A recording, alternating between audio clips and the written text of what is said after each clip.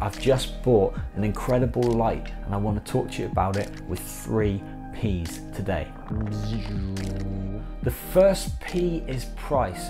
If, like me, you like finding a bargain, something on a budget, this thing delivers. I would happily pay £200 to £300 for this light. I actually paid 70 quid. The second P is portability.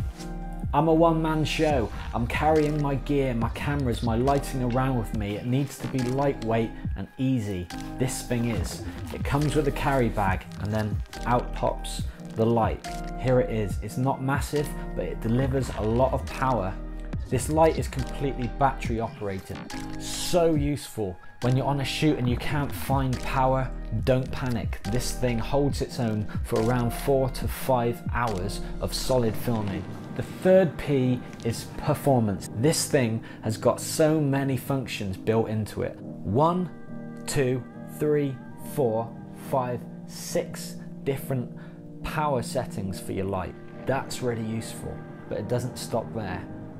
Double tap here and your color changes. You've gone from a cool light to quite a warm feel. And again, 1, 2, 3, 4, 5, 6 power settings on that temperature too.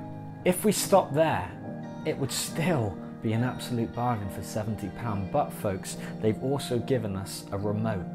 That's really useful. Say I'm interviewing someone, I've sat them on this chair and this is on a tripod somewhere, and suddenly I realize, it's not giving up.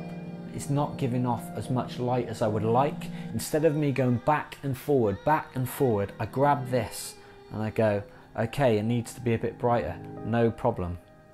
If I'm like, I'm not sure about the color of that, again, it's not a case of going back and forward, it's one click and it changes.